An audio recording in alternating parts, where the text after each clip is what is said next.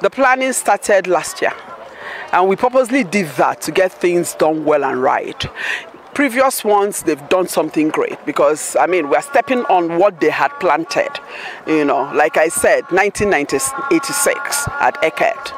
2 companies, and now 13 companies, 13 games, you know, so it's gone wider and bigger. And because of the strategies, we started with visitation, courtesy visits, which we paid courtesy visit to the Minister of Sports, and we paid courtesy visit to Chief of Defense, but we're able to meet with the Air Marshal, you know. So we're trying to bring some parastatals to collaborate with them, you know, so that we reach out to more stakeholders. You know what the industry is. Nigeria as a whole is more of oil and gas, you know. So for us that are working in oil and gas industry, we need to be healthy. And for the best avenue for health is through sports. Because when you're sportish, when you do a lot of exercises, tendency of you not having all those internal illnesses or illnesses are there. And that saves a lot of cost in the companies that employed you, you know, because you will save the time of going to the hospital, is man hours saved.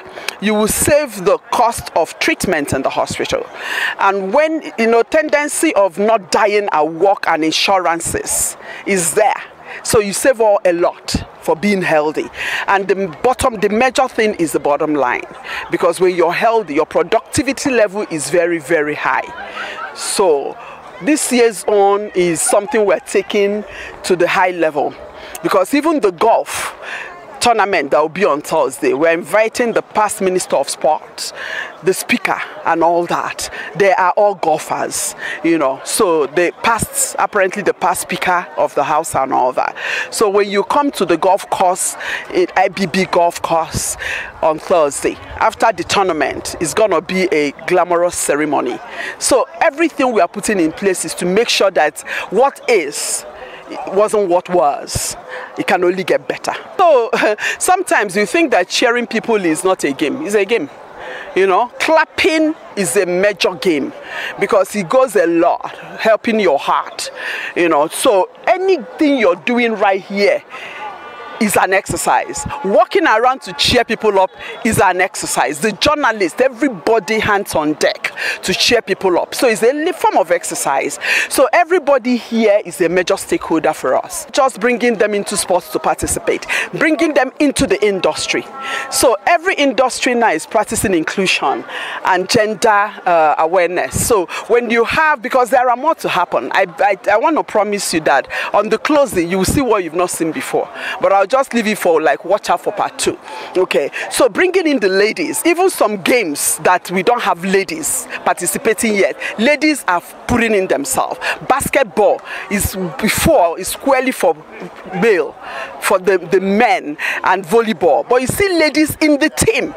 It's a challenge. So our intention is that come next NOGIG, some of those team events like basketball, volleyball will have female. You know, so you see more ladies coming up because we are getting exposed. And globally, gender, you know, there is nothing like, oh, a girl child should be pushed to the, no. Girl child is in the forefront.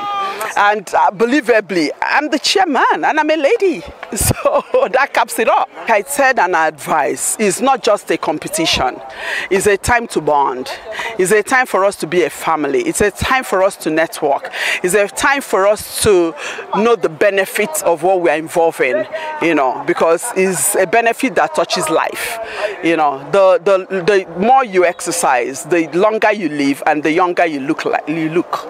So that's the advice. I would advise them not to stop after this competition, not to stop after the tournament, but to continue doing sports.